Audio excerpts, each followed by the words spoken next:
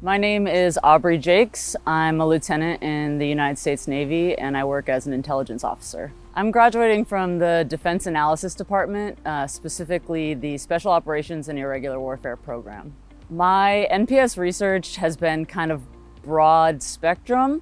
It focused specifically on post-traumatic stress disorder, and it was a cross-cultural look into post-traumatic stress disorder, examining how throughout history in non-Western societies, PTSD has been viewed and treated.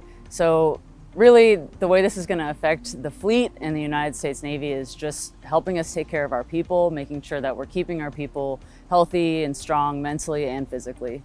After graduating from NPS, I'll be headed to the Office of Naval Intelligence in the DC area, and I'll be working as an operational intelligence analyst.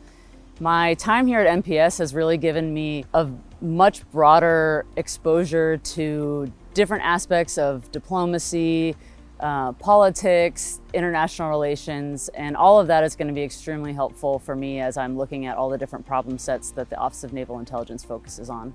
The most beneficial thing that I'd say about my time at NPS has been the exposure to individuals from other branches of the military that I haven't really had before, as well as our international students.